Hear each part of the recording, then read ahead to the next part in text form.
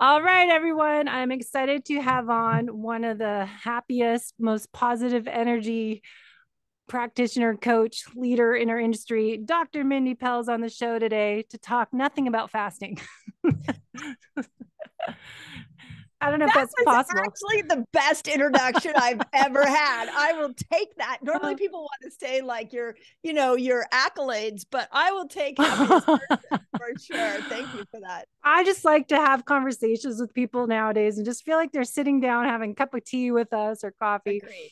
So I Agreed. just think it's so fun to talk to you. And I've listened to all your podcasts and your videos, and you're obviously inspiring millions around the world because since you started years ago, just huge impact. And you have this new book that's finally coming out in December. I had to have you on the show to talk about because I just love everything you say, but just the KetoCon conference was just like, aha, oh my God, that's just Cool. what we need out there. Because as we will talk today, my audience is obviously more endurance athletes, and my background, athlete and chronic stress, and a female athlete and 51-year-old perimenopausal.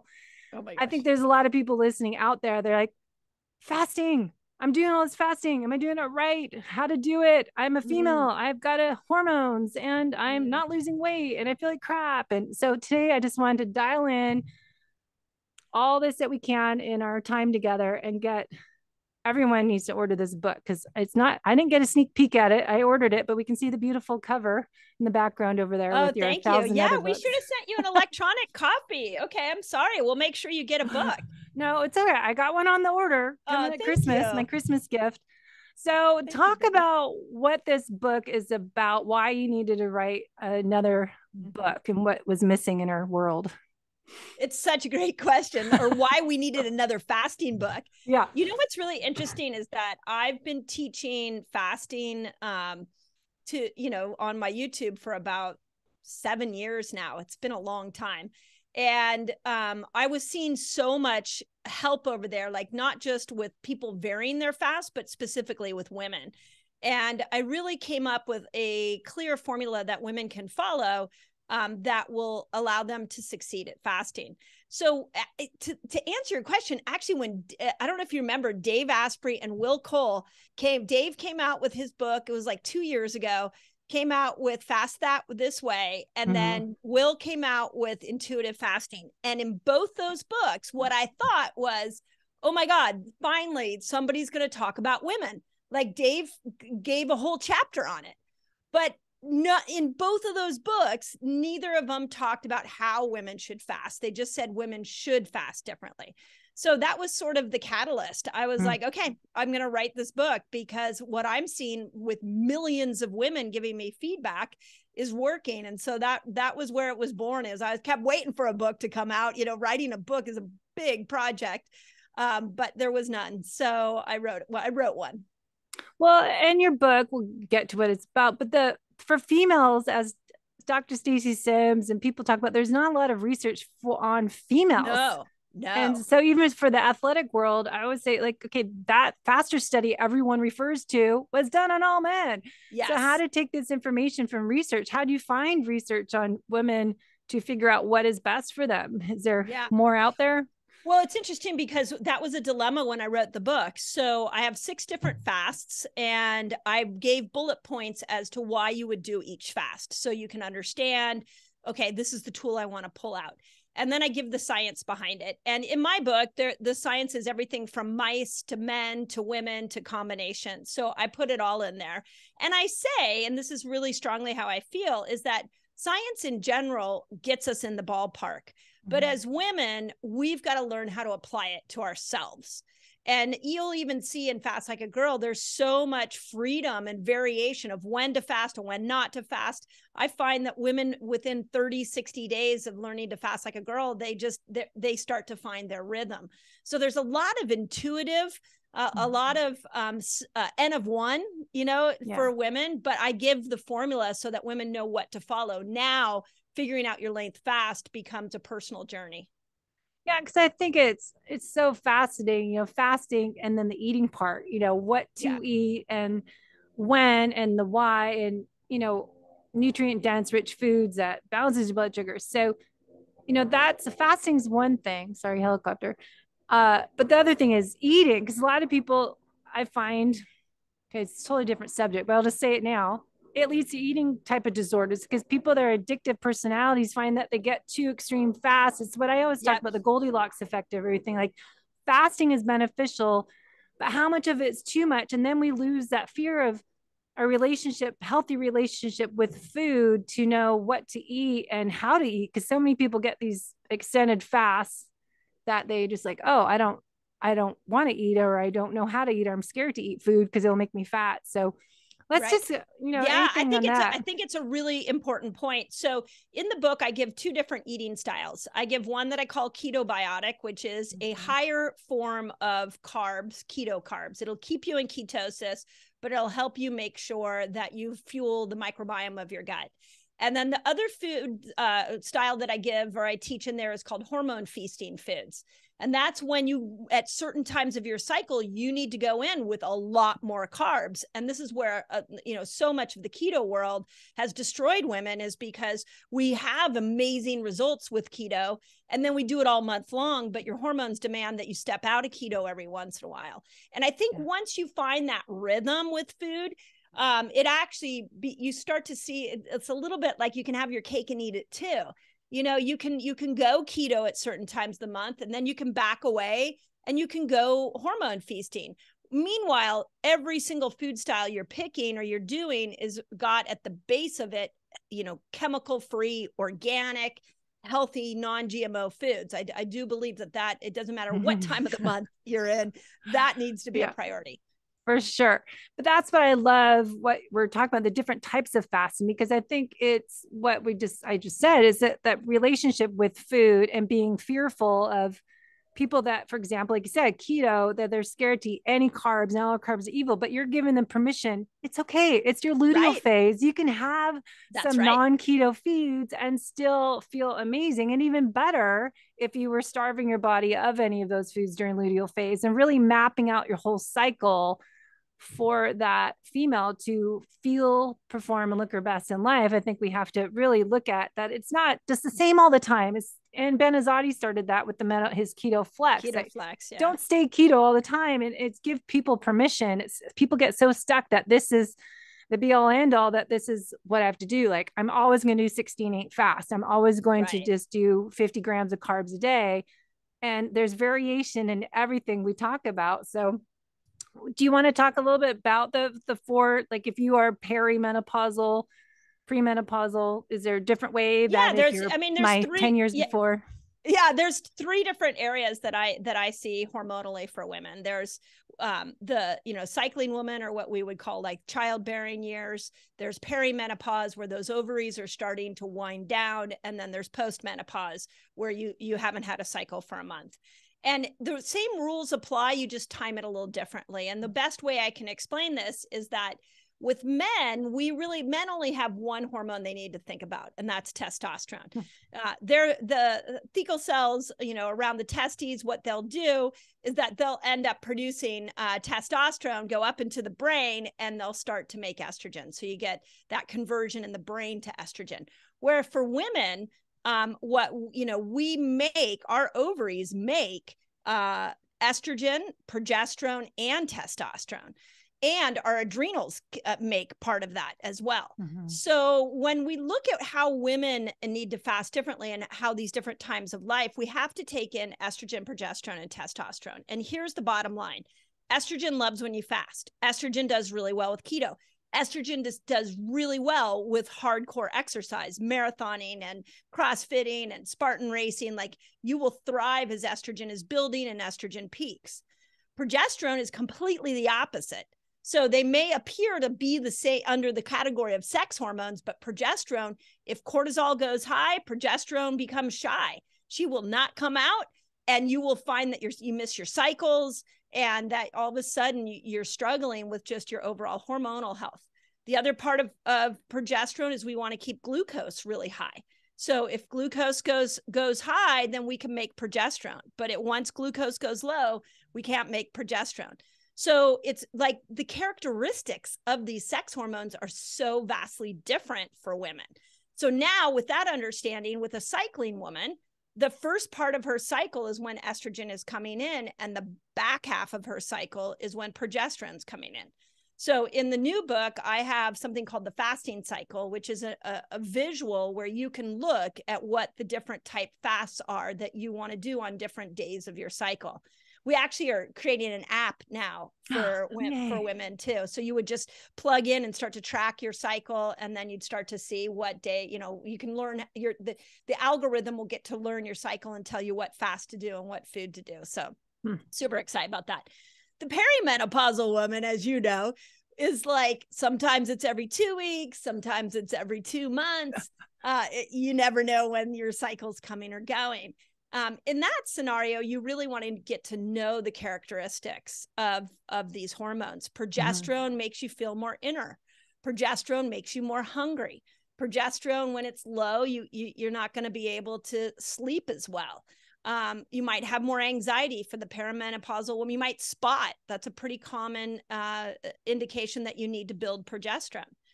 Estrogen, for the perimenopausal woman, you'll feel that your skin starts to become dry, and your hair becomes dry, and your mucosal membranes become dry, and cognitively you struggle. You can't remember, your brain kind of shuts down.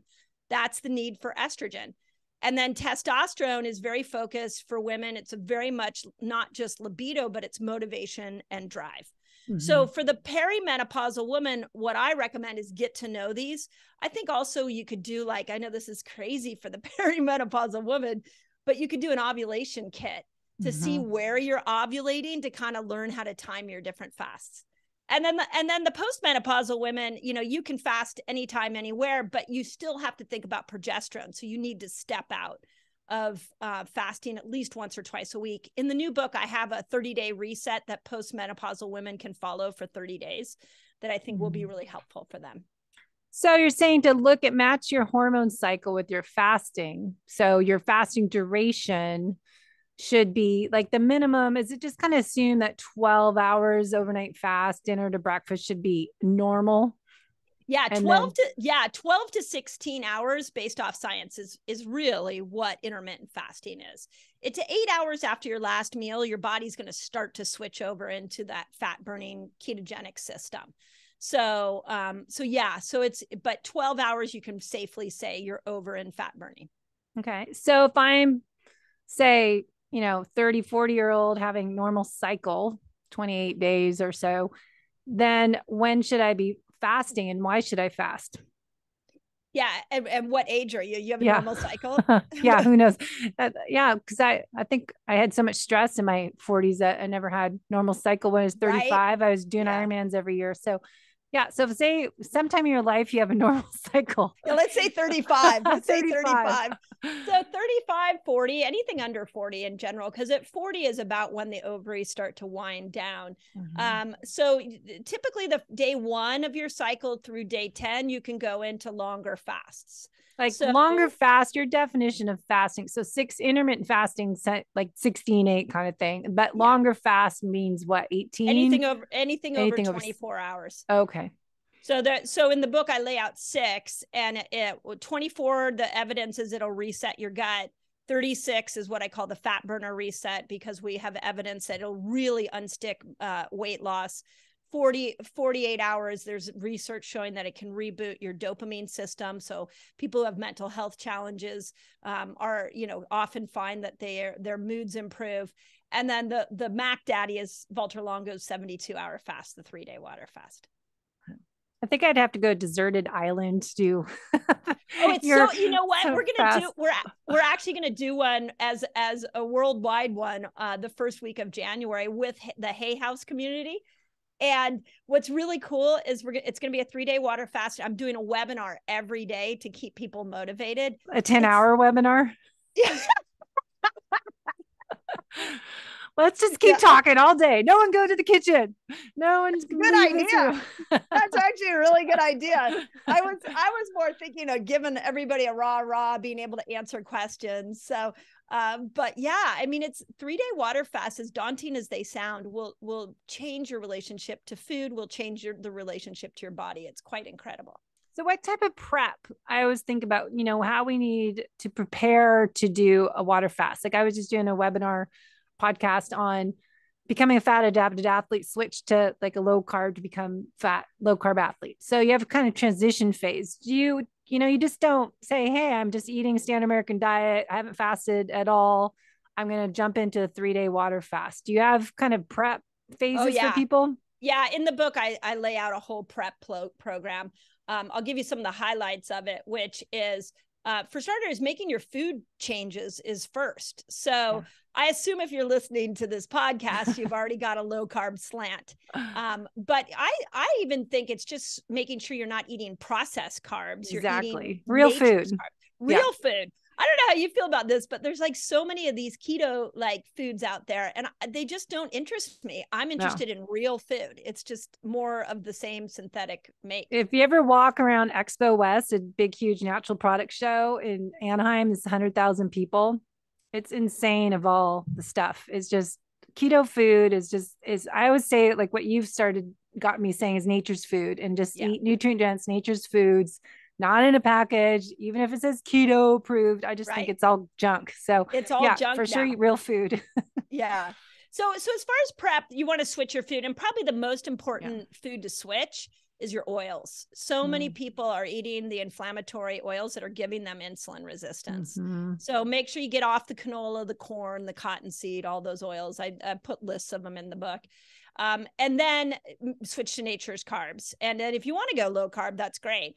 And then you start just pushing your breakfast back by an hour. And here's the crazy part. If you want to start training yourself, and again, I'm going to say that this audience knows about extreme athletics. So it's just like anything you're training for. You want to be in discomfort. You want to get to that point where it's a little bit uncomfortable, because that's where the body adapts. So if you push your breakfast back an hour and you're uncomfortable, great. So push it back an hour, eat an hour later, do that a couple of days in a row until you're not uncomfortable anymore. And then the next day, push it back, after 3 or 4 days of that, push it back another hour. So you start to slowly compress this eating window, which is really the door in to these longer fasts.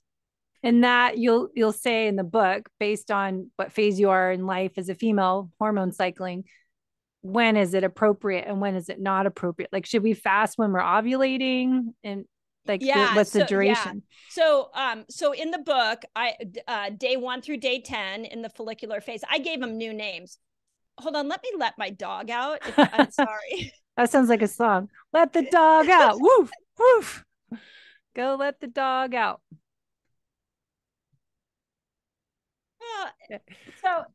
So anyways, in the book, I call it the power phase. The power phases are where the hormones are the lowest and we can go into more keto and more fasting. So in those phases, you can do any of the 6 fasts. So you can do a 3-day water fast really well. And the power phases are basically day 1 through day 10 of your cycle and day 16 through day 19, sometimes day 20 of your cycle.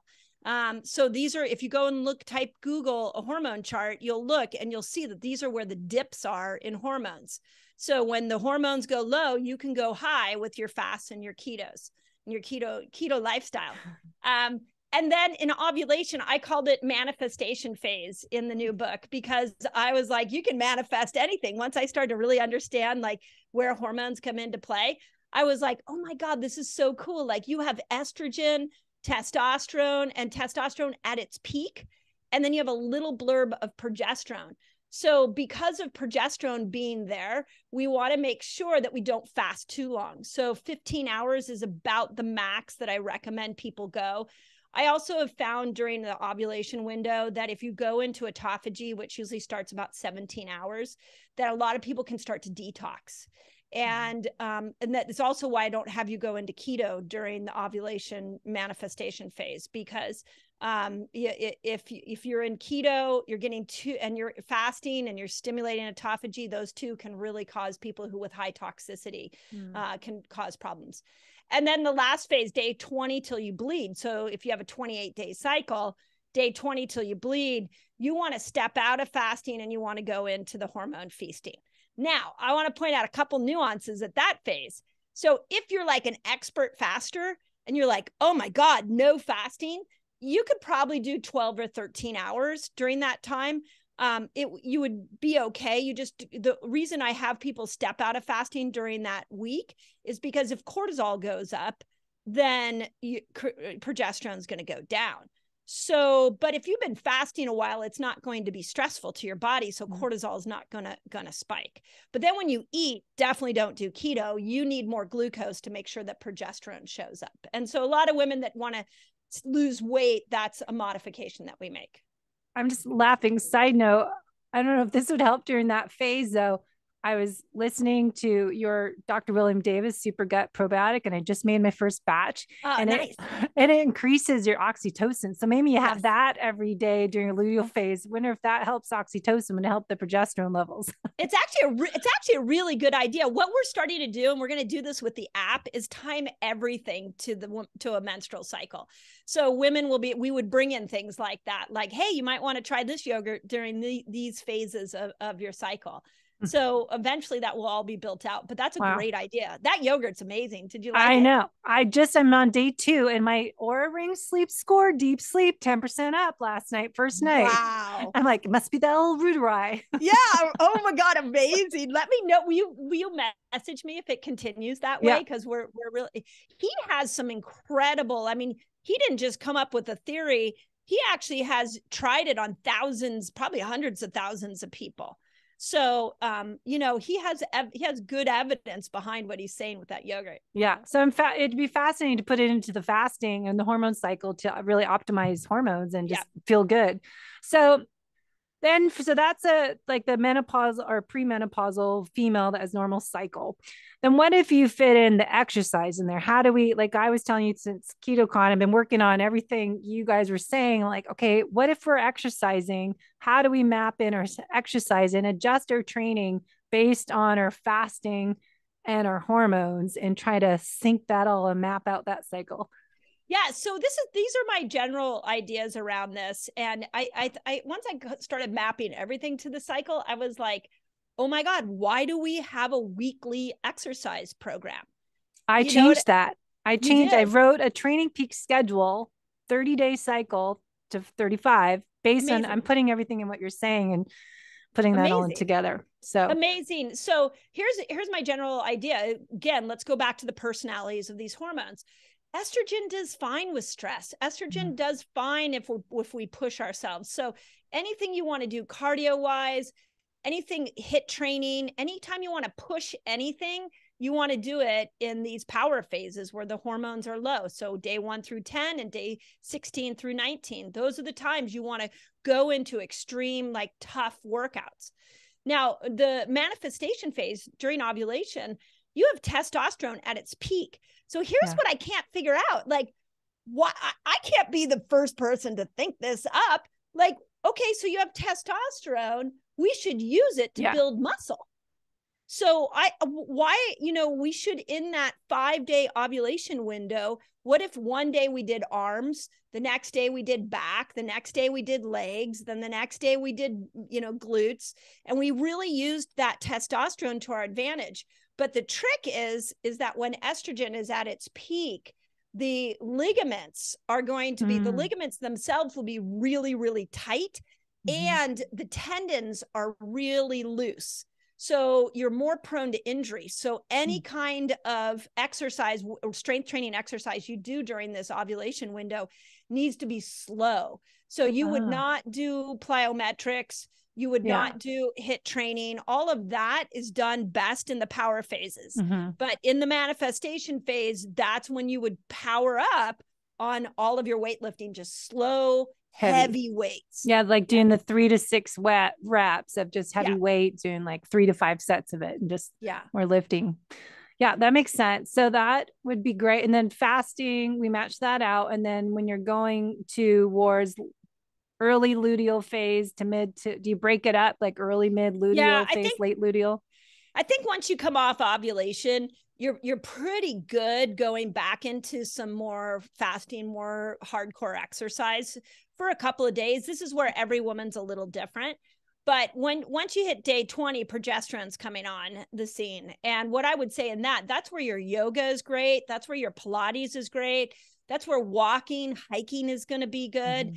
And I will tell you, like, I was a competitive athlete in college. I played on a tennis scholarship at the University of Kansas. So I know what it's like to push yourself extreme wise. And it's horrific to think about spending a week where you're just doing yoga and walking and hiking.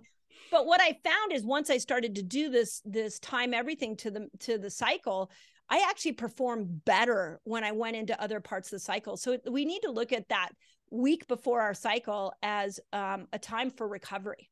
Yeah. Well, that's what I was mapping it out since I listened to you a bunch of times and going, okay, and build in different phases. Like each week is a different workout program. Then that fourth week is your deload week, but also your restorative week. And that's right. Doing more, like you're saying, nurturing exercises is yoga and Pilates and that's right. Beach walks if you can.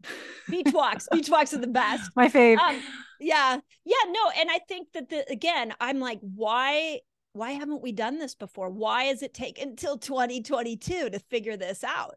Yeah. And I just think we live in a patriarchal world that's very linear, very black and white. And I think one of the things that a lot of us are now doing is stepping out and saying, hey, women need to do these things different. All the biohacks that have become so popular, the cold plunges and the saunaing and all the extreme sports have become so popular. We need to start to teach women how to do that and bring more of the feminine back to healthcare. So true. I mean, I'm with you. Then it's fascinating to track I tried to map out what NutriSense is saying, what happens to your glucose during your cycle, and then map out your heart rate variability and your body temperature. So like using my Oura ring really makes sense when you're like, oh my God, my temperature went up, or my, people are using their glucose meters and they don't understand the why, and that it is normal and when to, worry about something, but how that map that out with your hormone cycle and then matching that with fasting. And maybe why, you're fasting in your eating window and what you eat during those times will be changing because of the need for more carbs, as you said, to help progesterone, and we're more glucose. Sometimes we're more glucose or carb tolerant or glucose sensitive, insensitive. Talk a little bit about that, because I think fasting, but then what to eat gets confusing for people that they're afraid of, not being keto and not burning fat and their blood sugar.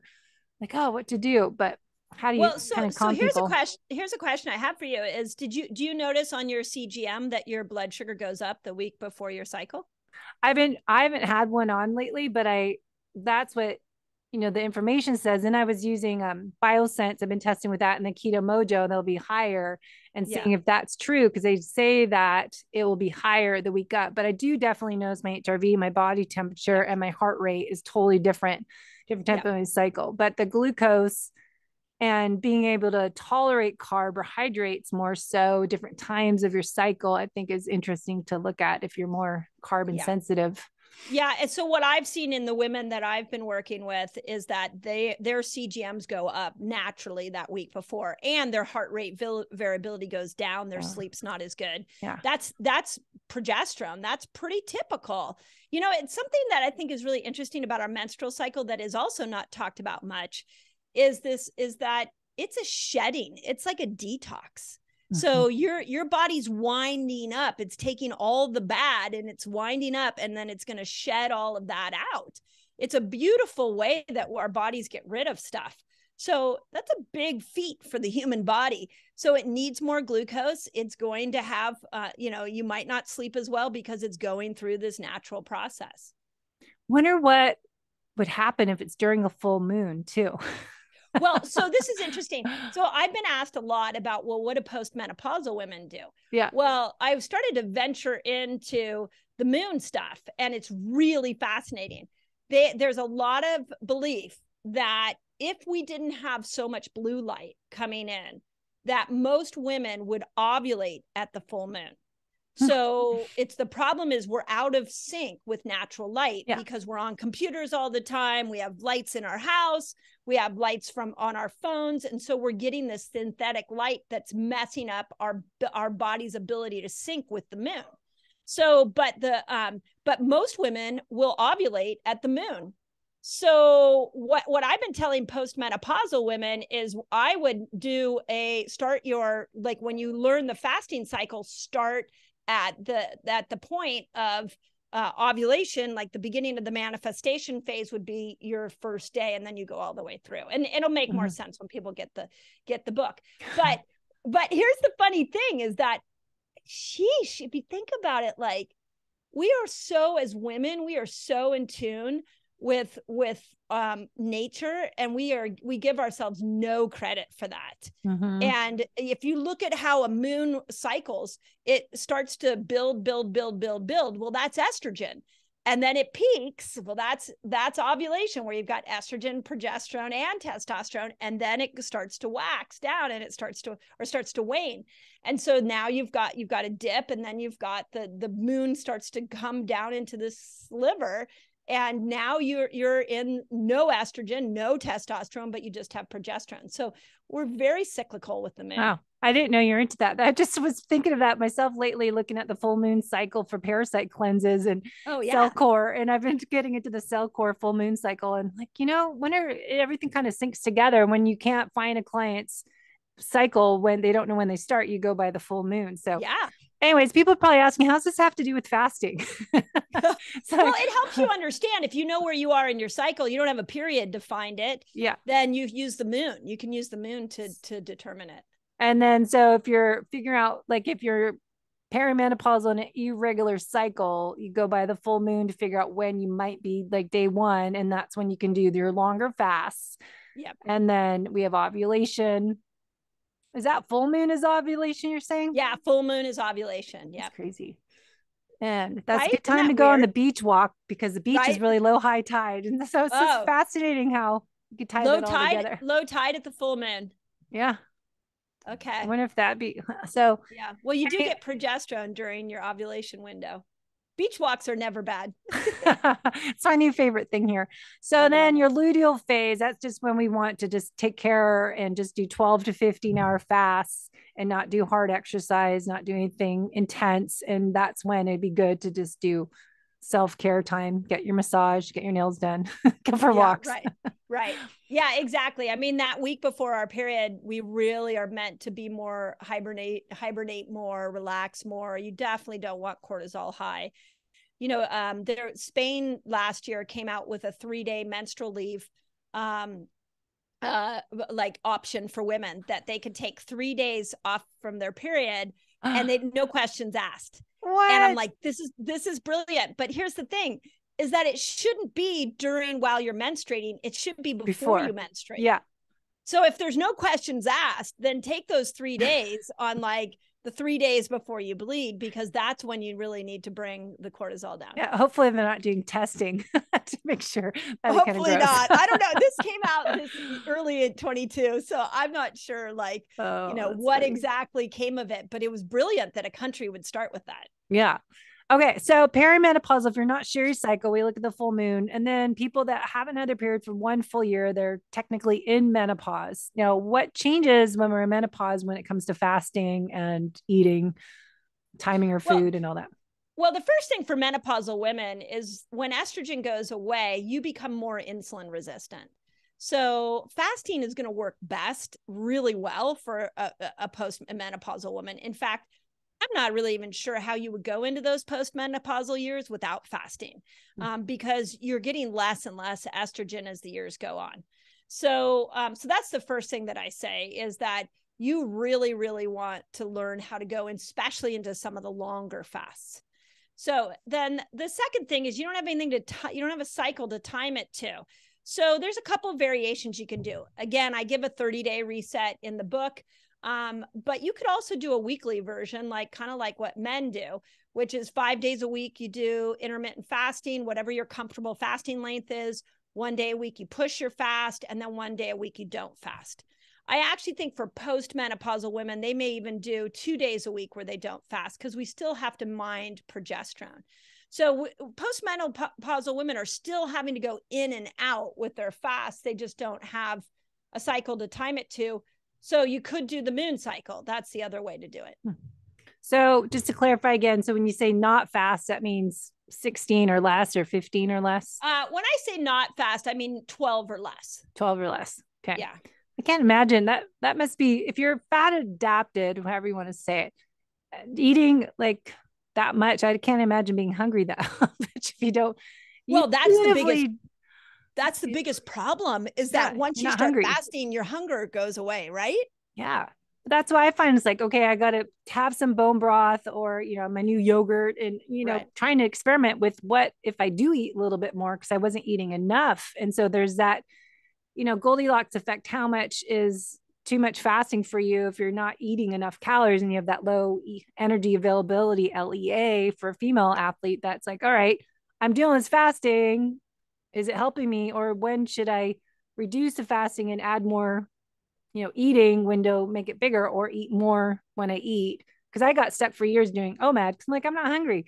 Right. I was burning a ton of calories working out, but I do like a giant meal, which I don't think is that great either because you can't even digest it all probably if you eat too much. No. And then you have it at night. Most people have it at night. Yeah. And then you're full, you don't want to eat again. Yeah. So what do you think for people that are, feel like they're not hungry, they're just fasting all the time, but maybe they're low energy availability and they're active females? Yeah. So again, which age group are we talking about? Well, that could be any age group that has it happen, but I guess when is it more at risk for causing other stresses in your body when you're not eating enough and you're fasting too much? Well, the biggest risk around fasting too much is that week before your period. That's where you're going to do the most damage. Okay. Just, really, really simplify it is like everything needs to be calmed down and be a lot. That's why I call it the nurture phase in the book. You have to nurture yourself. And I originally was going to call it the chill out phase. It's like you have to chill yourself out, but I'm like, it might not be as loving. So, but it's really about nurturing yourself. So that's the week that everything goes wrong.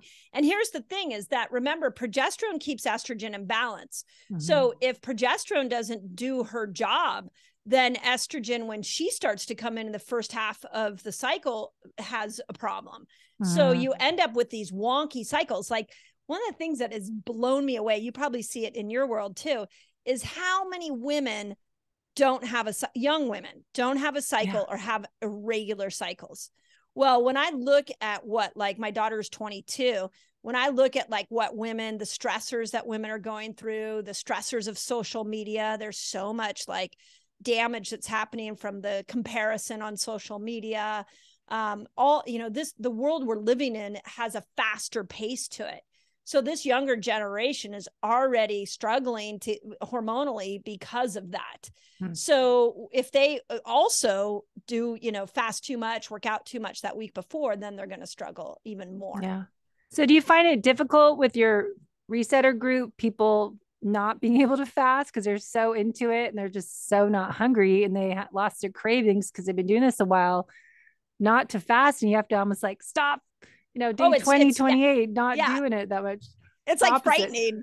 It's frightening. And you almost have to go through a couple of months doing what I call the fasting cycle, picking your different length fasts, and you'll start to see, like, I can't wait for numerous reasons. I can't wait for the book to come out. But one of the reasons is that when I went to write the book, I had 5 patients that I had put through the fasting cycle where I showed them when to fast, when to do keto, when to eat hormone feasting foods, when to go and step out of fasting. And these 5 women all were trying to get pregnant. And they were told that their BMI was too high, that they wouldn't be able to get pregnant because their BMI was too high. And so I said, well, give it 90 days. Let's see what happens. Within 30 days, each one of the women got pregnant. And it was just because she was living in accordance with her hormones. So I'd say the same thing about PCOS. I say the same thing about menopause. Like, we have to learn the personality of these hormones and what lifestyle they want in order for them to flourish. Yeah. I mean, I never could get pregnant when I was 35. We started trying and it's like, okay, I was doing Ironmans and marathons every year, but I was probably highly stressed. And isn't that interesting? I was thinking, oh, was I perimenopausal? Because I was 42 when I got my adrenal exhaustion stuff happened, metabolic chaos. And couldn't get pregnant before that. But I just thought, was thinking now everything you're teaching and the fasting and all the information we're getting nowadays, like, oh, was that perimenopausal? My hormones all messed up and not really eating enough when I'm supposed to eat. And now it's like, oh my gosh, we can personalize all this information and really optimize an individual's health for today and their future self. Yes, exactly. It's funny. Your story reminds me of a friend of mine who was trying to get pregnant with her third child. And she came to me because she was like, I can't get pregnant. I did fine with the other two. And so we worked on a couple of things. I taught her the fasting cycle. At the same time, she went to a doctor who was like a highly regarded fertility expert. And he listened to her for like 3 hours. And then at the end of 3 hours, he looked at her and he's like, you need to just chill the fuck out. Like, you need to chill out. But basically what he was saying is you have too much cortisol to get pregnant. And I would say the same thing if you're working out too much, if you're too much in keto, too much orthorexia, too much rigidity. We're not meant to be in rigidity the week before our cycle. And that brings me to, I want to mention earlier that we've talked before about, but why the adrenals is so important for, getting to the menopausal female, how it's so important to support your adrenals and nurture yourself, because who takes over those hormones when the ovaries start to retire? Right. And what someone say, it was Carrie Jones and was saying, I think that reverse puberty. It's like reverse puberty. I love that. It's cruel. It's cruel. And nobody tells you that. Yeah. But yeah, you're right. I mean, this is the thing that I learned in my menopausal journey is like literally at 40, your hormones, your ovaries are like, okay, I'm out, but it's going to take me 10 to 15 years to slowly unwind. Ridiculous. I thought it was 1 year. No, I thought it was 1 year too. I was like, oh, 1 year of hell? No, it's 10 years. And then it's even, when you're that first year, you go without a cycle, when you're really moving, the cognitive decline, if you're not careful, is pretty gnarly. So, but yeah, and the adrenals have to pick up. So somebody else has to pick up the sex hormone drive or piece. So if your adrenals are tanked, if your, HPA axis is completely off, then that is going to be a troubling time for you. Yeah.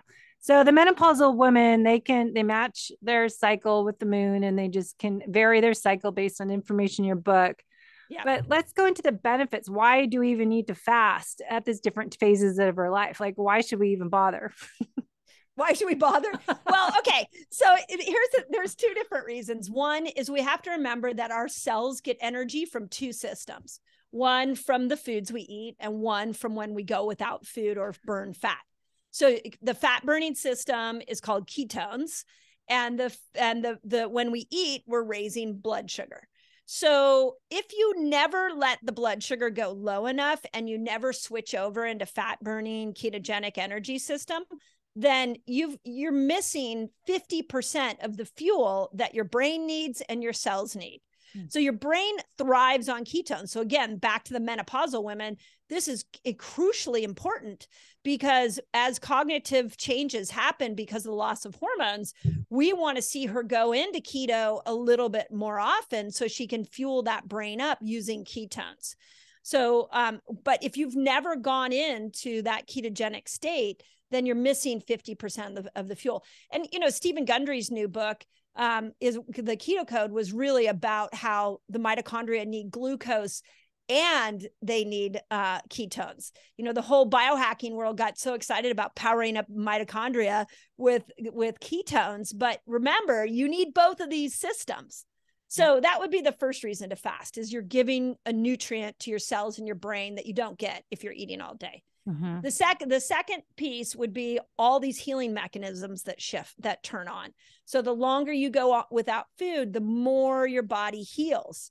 Now, probably one of the reasons I fast now is that it gets rid of what we call senescent cells. And senescent cells are old, aging, dying cells. And the longer you fast, the more it'll get rid of those cells.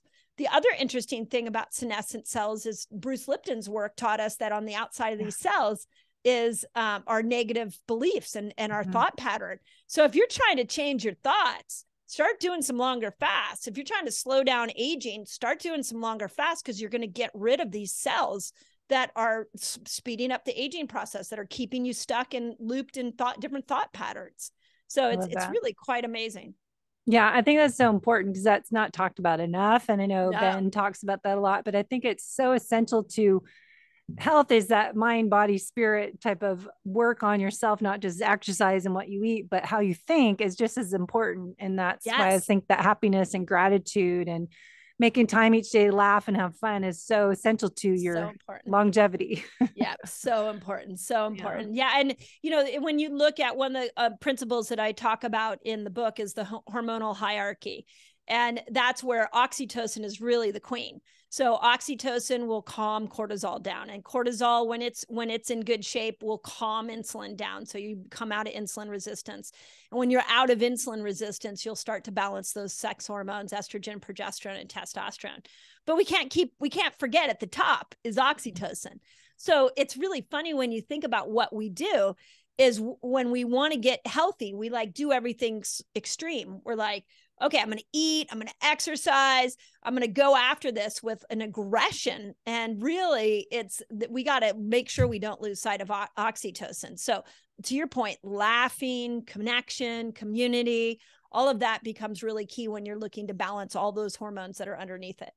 And that's important for my audience is that driven, ambitious, high performer, athlete Yeah. or non-athlete, just the high charging individuals that we tend to do more is better. And they take all this information and they do it to the extreme and they get a little bit too much of something that they're out of balance. That I think it's always like, okay, what I call the holistic method, looking at their nutrition, exercise, but their sleep, hygiene routine, their stress management. And, you know, what are you doing to nurture yourself and take care of yourself, Right. your soul? And it's not just exercise and nutrition or you got to look at the gut health and the microbiome and the hydration, all that. But I think so much of it we forget about the play and the gratitude and the Yeah. love, and you guys are so good at that.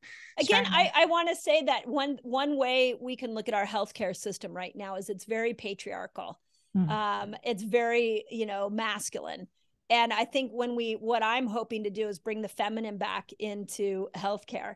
And when you bring the feminine back in, you can still be a kick-ass female athlete, but you have to know when to rest. Yeah. And that's where cycling, in fact, it's the highest form of, of skill that you can learn. It's hard when you have been a kick-ass athlete for so long. It's really hard to rest yourself. I get it. I've been there. And that's why going back to your hormonal hierarchy chart, that I think that really spoke a lot to me when you first started sharing that earlier this year. And I'm like, oh my God, that's exactly what happened to me. Yeah. The cortisol and the glucose, the insulin, and it's just this whole thing. It's like, wait, that oxytocin, it's just amazing how you get this whole domino effect of your hormones when you don't find that right balance. So fasting can help that a little bit and find that balance for people. But so the fasting variations, the benefits we're talking about, the why. If you are a 20 to 30-year-old, you think you're invincible. Should you be doing fasting in your 20s and 30s when you're like in college? Yeah.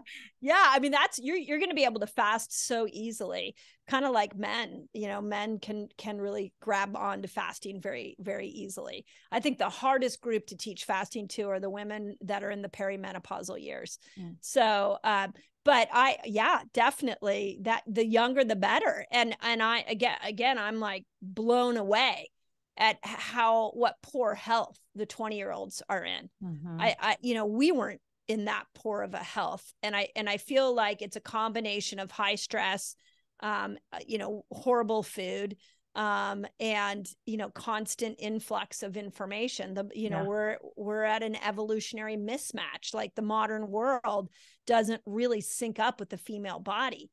And so we have to look at everything from how often we eat to what we eat to the light exposure we're getting to rhythmic exercise around our cycle. Like all those things now become more important than ever because of the modern world. So the cell autophagy will help that. Like you're saying, 18 hours is the minimal time to kick in, or 16? 17 is about what we see. And the science says 17. But I think, I usually say each healing mechanism is like a switch. So like at somewhere between 12 to 16 hours, you're going to get ketones, you're going to get growth hormone, you're going to get CRP going down, you're going to get homocysteine, the inflammatory markers going down. So you already get a healing effect then. Then about 17 hours, it starts to be like a dimmer switch. Autophagy kicks in, but it's not in full force. I've done a lot of research on this, and it appears that the max we hit of autophagy is at 72 hours. So you're really going to get the most autophagy benefit when you hit that 72-hour mark, which is why a 3-day water fast is always a great idea. Okay, so looking at an athlete who wants to exercise all the time, when they're doing a water fast, what type of exercise can you do? Oh, anything over 24 hours, you shouldn't exercise. Yeah. See, listen, everyone, take that down. That's where I'm afraid people are not hearing that. They do all these fasts that you hear about, and then they're still doing their regular schedule. Yeah. So here's the way to think of it. Once you go over 24 hours, the signal you're sending your body is you're saying, okay, food is not coming in. I'm going to ask you to repair yourself. And so the body goes into this hyperactive repair phase. And if you start to exercise hardcore, it's a mixed message to the body. So it's and you're raising cortisol. Over time, you're going to really destroy your health. Mm-hmm. So when I go into a 3-day water fast, sometimes I'll go for a walk, but that's it. Sometimes I'll do yoga, but there is no hardcore exercise. Mm-hmm. So when you are switched to breaking your fast, you've done a lot of videos on this, so people can go to your YouTube channel, follow on Instagram, because you share all your information. So when you switch from a fasting cell autophagy, then you start to eat, what is it like? I know you said like sauerkraut and avocado or something. What do you say based on your new research? What's your new thing to break your fast? Because everyone else asked that question, right? It's like the most. I have a whole. What chapter. does Mindy eat? Yeah, right. I have a whole chapter on what to break your fast with, good. And so and we have break your fast recipes in the book, which is really cool. So 3 things to break your fast with. Protein is one. This is definitely for your audience. What I like, it depends on how tough your workout is. But I think that if you work out in a fasted state, some of the lower fasts, like 14 hours, 15 hours, you work out and then you come back and you eat protein, especially you got to get 30 grams of protein. So you can trigger that amino acid receptor site and you'll start to stimulate mTOR. So the muscle will grow stronger. So if you're doing like a heavy weightlifting workout, it's a really good idea. Do it in a fasted state. And then after you lift, come right home and power up on protein. So for people trying to build muscle, protein's a good one. People are trying to learn to go train their body to go in a longer fast. I have them break their fast with fat. And it technically doesn't pull them out of a fasted state, but it'll kill hunger. So it's the hardest thing to figure out. Like avocados are good. Keto cups. I was going to say, you got kind of a lot of comments on that post you made with, I have keto cups and I'm still fasting. Yeah. Keto cups is like one of my favorite things. It does not spike my blood sugar. And you can make that on your own very easily, Oh, really? I would like to figure it out. Yeah. Pinterest. But yeah, that's a great idea. You can easily make it, but it's just, eating some healthy fats. But it's like what we tell athletes too, when you're switching to have some fuel before your workout, you're still going to be burning fat. And it kind of depends on your goal of fasting. Are you trying to do like just a water only fast? But if you have some fat, are you still going to get cell autophagy, or is just to be in ketosis? Right. Exactly. And then the third thing that I recommend is the 3 Ps. So this is if you're trying to repair your gut. So polyphenol, probiotic, and prebiotic foods. So you can combine them all. Like one of my favorite things to break a fast with is an avocado with sauerkraut. Mm-hmm. And then I sprinkle some hemp seeds on it. And it's prebiotic with the hemp seeds, probiotic with the sauerkraut, and a good fat with the avocado. I feel like a stalker. I know all these answers. Excellent. So yeah, that's one of my favorite, but you can do all 3 if you want. It's just, what I saw in the fasting world is that we lost what the intention is behind the length of fast. Mm-hmm. And we lost what the intention is behind breaking the fast. People just started fasting. Yeah. They were doing 1 meal a day, and then they went back into food. and did whatever they wanted with food. And so what I'm trying to do is give women a different approach. And I think that's so huge, is that it's same thing with keto. People start eating whatever they want, fat, with all the vegetable oils and the crappy fatty foods, that they forgot what's the purpose. And then now it's like, okay, bring it back to nature's foods. Fasting doesn't mean eat whatever you want when you're eating. So fast and feast doesn't mean like go on a binge fast when that window opens up, that it's still taking care of the whole you when you're eating. What you're eating is important, and how you're eating it is essential. Exactly. But I know I'm going to run out of time, and I do want to ask you the last little bit on the fasted exercise. So, we've been Greenfield, and I've asked you this tons of times, but the 12 to 15 hours for females to exercise fasting, and, when to eat before workout. Have you gotten into any more research on that or thoughts? There's no research, right? Because we don't have a lot of research. The N equals one research. The N equals one research for sure. I think you have to experiment. This year, one of my focus has been to try to build muscle as a 53-year-old woman.